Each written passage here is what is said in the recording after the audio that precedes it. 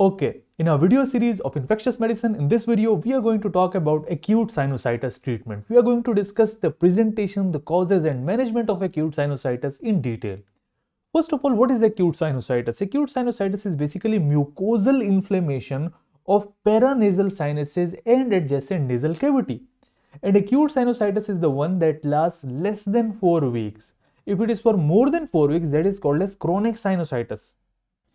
Coming to the causes of acute sinusitis. In the causes of acute sinusitis, remember viral causes are the most common cause of acute sinusitis, and they include rhinovirus, influenza virus, and these days coronavirus.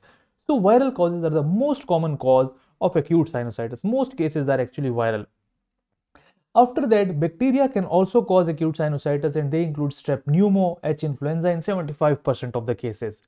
After that, M. catarrhalis is also common.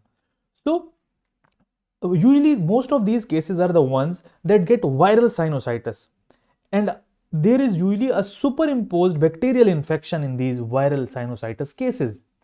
The classical scenario would be that a patient would come to you and that patient got flu last week, but that flu was getting better, the patient was improving, but all of a sudden there was worsening of the flu, the pain worsened, the flu worsened, and the discharge became purulent. Initially the discharge was watery, but later on the discharge was green colored, purulent, foul smelly discharge.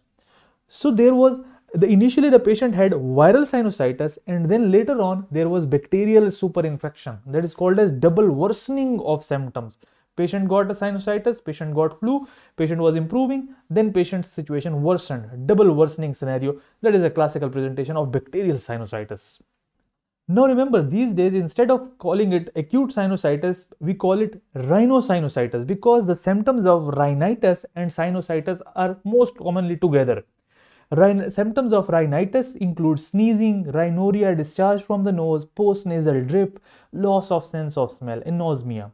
Symptoms of sinusitis include fever, facial pain, pain over the sinuses, headache. Headache of acute sinusitis worsens with change in position, especially on bending, on straining, the headache increases.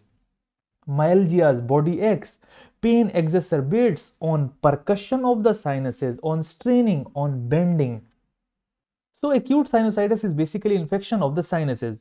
We have frontal sinuses, we have maxillary sinuses, we have ethmoidal sinuses. Whenever there is frontal sinusitis, the pain will be above the eyebrows over here. Whenever there is maxillary sinusitis, the pain will be in the cheeks. And whenever there is ethmoidal sinusitis, majority of the pain will be seen in the bridge of the nose. So there is a diffuse facial pain in acute sinusitis cases, and it is majority of the time due to the inflammation of these sinuses by viruses, by bacteria. Now coming to the diagnosis of acute sinusitis. Diagnosis of acute sinusitis is majority of the times clinical. You do not need any tests to perform, you do not need imaging, you do not need any specific tests to confirm the diagnosis. But imaging or tests are required if there are red flags. If red flags are present in acute sinusitis, in those cases you need to go for imaging. Investigations are only needed in the presence of red flags. What are the red flags? Red flags include focal neurological deficit. Now remember, as we talked in the cerebral abscess video, that the venous drainage of the face and the head goes into the brain. Now whenever there is infection in the brain, in any part of the either ear, either mouth or nose, then infection can drain to the brain and it can result in infection of the brain tissue. That can present as focal neurological deficit.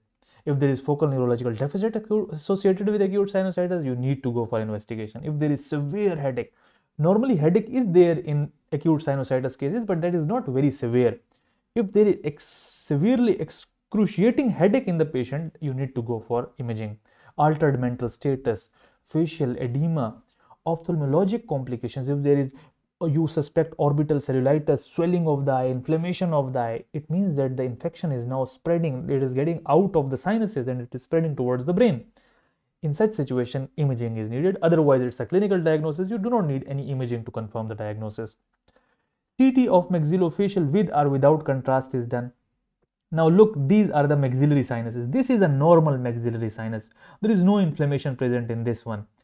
And look, This is the inflamed mucosa present in the maxillary sinus. You can easily appreciate, you can differentiate it with the normal. This is the normal one. This is the inflamed mucosa in the CT of sinus. This is another picture showing another sinus. You can appreciate this is a normal sinus which is clean, which is clear, which is black, filled with air. This side is inflamed. This side is having secretions. It is plugged, it is blocked with secretions. This is the inflammation. Same goes over here. This is normal and this one is plugged with mucus, plugged with inflammation. X-ray of the sinuses are no longer recommended. In the past, when CT scan facilities were not available, X-rays were performed. X-rays in occipitomental view called as Waters view were performed to see the sinuses. Now look, these are the frontal sinuses and these are the maxillary sinuses. Now these frontal sinuses are clear, they are empty, but on this side, on left side, the maxillary sinus is hazy. It means that it is plugged with mucus, it is inflamed. X-ray of the sinuses no longer recommended. Now coming to the treatment of acute sinusitis. Remember, acute sinusitis is a self-limiting condition. It does not need antibiotics, it just needs supportive care. Even if it is a bacterial cause, it can get better with, it can completely resolve without antibiotics, just with supportive care. So it is a self-limiting condition.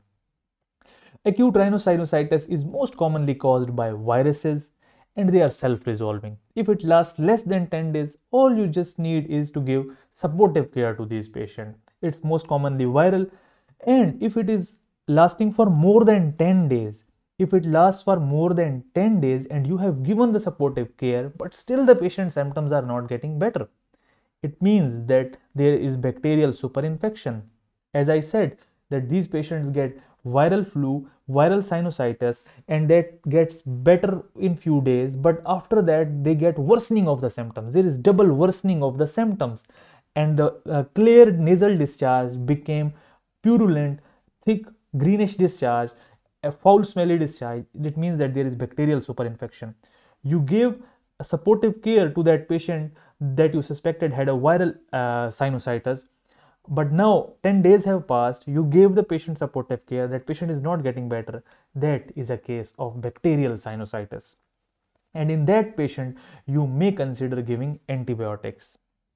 Now, what is the supportive care that you need to give in a patient with acute sinusitis? In supportive care, there is facial pain. You need to give analgesics. Sinusitis is associated with fever. You need to give antipyretic. So the amazing drug is acetaminophen. Acetaminophen or paracetamol can control fever. It can control pain. Other things that you can use is ibuprofen, naproxen. Acetaminophen is preferred.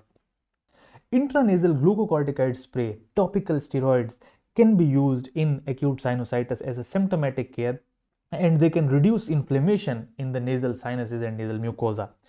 Topical fluticasone propionate, mometasone, triamcinolone in intranasal glucocorticoid sprays can be used. Intranasal saline spray. This saline spray basically break down the mucus. They break down the thick mucus and drain the mucus out, clear the passages, and they also moisten the dry airways. They also provide moisture to the dry airways due to the flu. Intranasal decongestant sprays. Basically, these sprays contain agents like oxymetazoline, and they constrict the vessels and they reduce secretions. So they decongest. There is congestion due to excessive secretions, and these decongestants basically they vasoconstrict the vessels and they reduce production of secretions. But remember, these should not be used for more than 3 days. If they are used for more than 3 days, since they cause vasoconstriction, after 3 days they can cause rebound congestion. That is called as the Rhinitis Medicamentosa. Rhinitis due to excessive medication. This is the medication responsible for causing Rhinitis Medicamentosa, rebound congestion. So it should not be used for more than 3 days, because if it is used for more than 3 days, patient can develop rebound congestion. So if the patient is using it for more than 3 days, the first thing you can do is to stop the oxymetazoline, because it can worsen, it can cause rebound congestion. It can be used for less than 3 days. Now coming to oral decongestants. Oral decongestants include pseudoephedrine or phenylephrine. These are only used when you suspect that there is Eustachian tube involvement. Now, the classical scenario would be, or the patient would come to you, patient had flu, but now the patient is saying that I am having severe pain in my ear and I cannot hear from this ear, or I am having severe heaviness in my ear. It means that the Eustachian tube is now blocked, and that Eustachian tube is congested, and to relieve that congestion, you can give oral decongestant. So it is only used in patients with Eustachian tube dysfunction, and it works really well. Oral antihistamines can also be used. Basically, not all these drugs are to be prescribed. You do not over prescribe or overload the patient with all these medications. I'm just telling you all the options that you have. Most of the cases do not even need any treatment. They resolve all by themselves. These are just the treatment options that I am telling you, so that you have these in mind, in which you can pick any one or two and you can try. You can relieve the patient's pain. But all of them are not to be prescribed to the patients. Oral antihistamines can also be prescribed. First generation include clemastine, diphenhydramine. First generation has the side effect that it causes drowsiness, they cause sleep, sedation, and they even cause dry mouth because they have anticholinergic effect with them as well. Second generation are preferably better than the first generation, in the sense that they do not cause sedation, they do not cause dry mouth or any anticholinergic side effects. Fexofenadine, loratadine, cetrazine. Another thing that can be performed in supportive care in patients with acute sinusitis is nasal saline irrigation. What you do in nasal saline irrigation, you irrigate the nasal cavity with saline and you clean the nasal cavity. The good thing about this is that if you have prescribed intranasal drugs like intranasal glucocorticoids, and if the patient has a nasal cavity that is filled with mucus, those intranasal glucocorticoids won't work. That patient will have congested nose. Even if you give intranasal glucocorticoids, those intranasal glucocorticoids or decongestant won't work because the nasal cavity is stuffed with mucus. So what you do is that you ask the patient to do nasal saline irrigation, wash the nasal cavity with nasal saline, and then use nasal sprays. Because then when the nasal cavity is empty, nasal cavity is clean, when the nasal cavity membrane is not having any layers of mucus on it, only then glucocorticoids and decongestant can get absorbed in the nasal cavity. Now, how to perform nasal saline irrigation? Normally, these nasal saline irrigation formulas are present in the market that patient can directly use and irrigate the nasal cavity. Or you can prepare it at home as well. What you do is that you ask the patient to take bottled water, not tap water, and boil that bottled water. Then add 1.5 teaspoon of salt. Preferably pickling or canning salt is preferred over the table salt. Then add 1 teaspoon of sodium bicarb in it, and that water is sterilized first by heating, and then it is brought to the room temperature. That is the sterile solution that patient can use for almost 1 week. But then that patient takes a 30 cc syringe, and that patient fills that 30 cc syringe with this solution.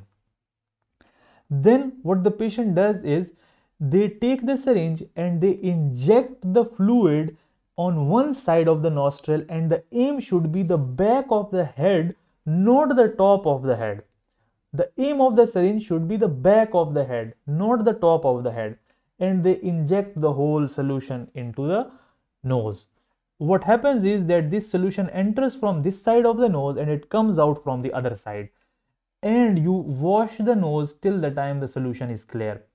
Remember that solution that you have prepared, do not put this syringe back into that solution. That's why I was saying that you take a big syringe like 30 cc syringe, so that once you use it once for nasal cleaning, you discard that. You cannot use the used syringe because the solution that you prepared was sterile, and you will contaminate it if you reuse the syringe. So a bigger syringe is preferred so that in one setting you can easily wash the whole nose. Normal saline can also be used, and there are formulations that are present in the market, either in the form of sachets that contain these formulations, or already prepared solutions are also present that can be used. Now coming to acute bacterial sinusitis. Remember, most cases of acute bacterial sinusitis, they just need symptomatic care. They do not need antibiotics. Antibiotics are not needed for acute bacterial sinusitis even. Even the acute bacterial sinusitis recovers itself. It is self-limiting. The patients get better. Only some limited cases of acute bacterial sinusitis need antibiotics. In the patients in which you give the supportive care and the patient's condition is not getting better, patient is having severe pain, severe fever, and the patient is not improving, you give the supportive care, you give the trial of supportive care for almost 7-8 days, but the patient is not improving. In that case, you consider antibiotics. What are the indications of antibiotics? Indications of antibiotics: if the patient is not improving even after 10 days or after giving supportive care, onset of severe symptoms, the new symptoms are there: high fever greater than or equal to 39 degrees centigrade, purulent nasal discharge, facial pain, severe facial pain for greater than or equal to 4 days. Now, this patient is not getting better despite giving all the supportive care. You know that it's a bacterial infection. In such patients, you give antibiotics. How do you tailor the antibiotic therapy? What you do is that you do not target Staph aureus in these patients, because Staph aureus is normally present in the nose. We target Strep pneumo in these patients because Strep pneumo is an agent that can cause such severe symptoms. First, you see, is the patient allergic to penicillin? If the patient is not allergic to penicillin, you can give amoxicillin 500 mg TDS or 875 mg per orally twice daily. Or you can give combination, preferably a combination of amoxicillin with clavulinate 500 to 125 mg 3 times daily, or 875 125 per orally BD. If the patient is allergic to penicillin, in that case you cannot give amoxicillin. In that case, you can give doxycycline 100 mg BD, or you have the option of third generation cephalosporins like cefixime 400 mg OD, cefpodoxime 200 mg BD. Now remember, fluoroquinolones are not preferred drugs in acute sinusitis cases. Preferably use the drugs that I told you before fluoroquinolones. Fluoroquinolones are the adverse effects of fluoroquinolones, they outweigh the benefit. So fluoroquinolones are only to be used when you have no other option. Fluoroquinolones, levofloxacin, moxifloxacin can be used. Macrolides, clarithrol, azithro are not recommended due to increased resistance to Strep pneumo. Antibiotic therapy is given for 5 to 7 days. Remember, not all patients need, very specific limited patients need antibiotic therapy. Before going into the summary, if you liked my video, please click on the subscribe button. We talked about what is acute sinusitis, the causes of acute sinusitis, rhinitis, sinusitis symptoms, clinical diagnosis, no investigations needed unless red flags are present, CT scan, most commonly it is viral, supportive care is needed. In specific bacterial cases, you give antibiotics, oral analgesics, intranasal glucocorticoid sprays, saline sprays, decongestant sprays, oral decongestant, how to perform nasal irrigation, oral antihistamines, saline irrigation method. Acute bacterial sinusitis resolves without antibiotics, antibiotics indicated in very specific cases, how to give antibiotic therapy. If you liked my video, please click on the subscribe button and check out my other videos on infectious medicine and emergency medicine. The link of those videos are given in the description below. Thank you very much.